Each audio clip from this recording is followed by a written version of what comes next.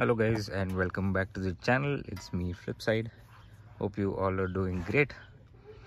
So we have an Indian chief motorcycle with us today.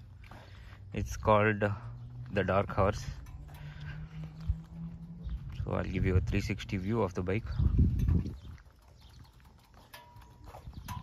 So it has dual exhausts, looks really nice, as well as twin cylinder engine. The rear also has a big fat tire. I don't know what's the size of it. I'll let you guys know. The bike also features quite a few accessories as well, and that was the 360 view. So this bike is a 1890cc engine. It has about 79 horsepower. It has about 120 Newton meters of torque. This bike is pretty heavy. I just rode it. It's about 300 kgs or so.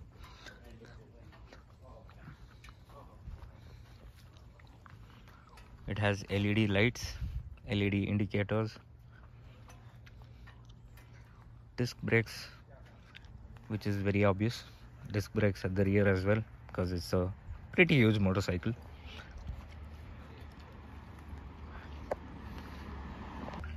The seat height is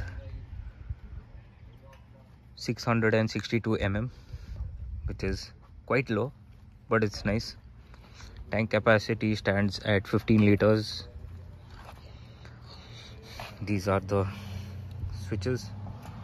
This is for the indicators, high beam, and this is the horn. No need to honk around here. This I'm not sure what it is for. It shows a music symbol. This, not sure. I think you can play music as well. This is to switch on the vehicle. This, you can switch it on. Let's hear the exhaust note now.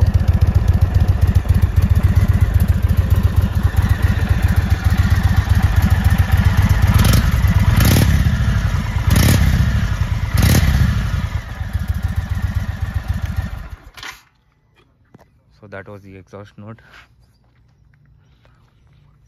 So these are a few accessories that was put on. This is a wind screen guard, deflection screen, that's what they call it here. And then this rear seat backrest. This is also an accessory. It doesn't come along with the bike. Looks really nice.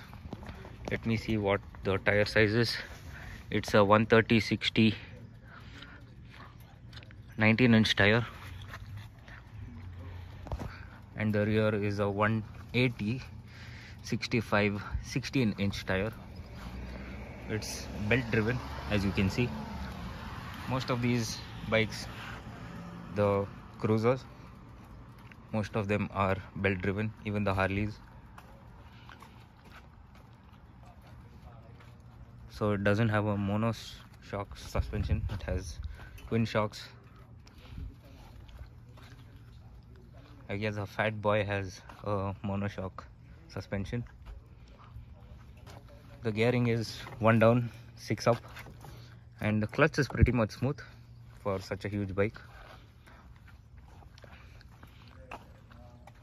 The lights are also pretty good. Let me switch on the indicators. Let me see if I can turn it on. Can we? No, I don't know.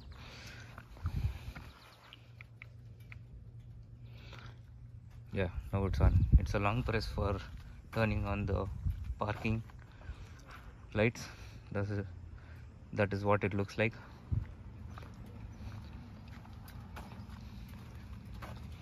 There's a phone mount as well. Phone mount is here. You can put your phone mounts there. So this is the TFT screen. Let me show you a bit about the TFT screen. Long press of this and the parking light switch off.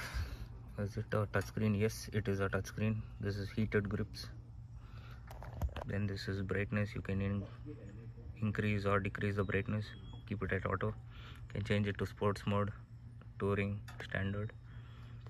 What is all this? Not sure. What are the other things? You can change the settings of the speedometer by clicking this. This is your gauges, your bike. It shows you a lot of information, your mileage, range of how much fuel is there and how much distance it will go. Then ride, I just rode the bike for some time. This is the trip indicator. This is maps. You can put your maps here as well. Then music. Oh, you can put music. You need to connect. I'm not sure where to connect this, but yeah, it does connect. So this is your bike thing. Passcode unlock. You can unlock it with a passcode and stuff. So that's the basic things of this bike. It has one huge air filter, and I think guess this is the air filter. Is it so? Is it there on the other side? No, that's the air filter.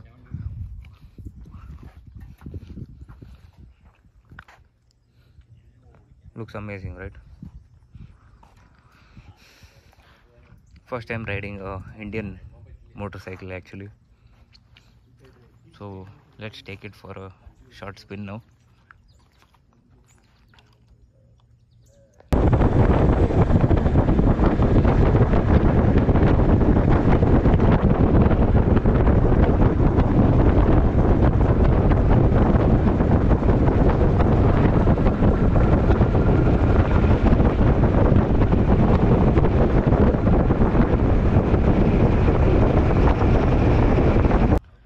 Ground clearance is 125 mm, which is pretty low, but it's good for American roads. Not many potholes because of that. Has twin forks, telescopic suspension in the front.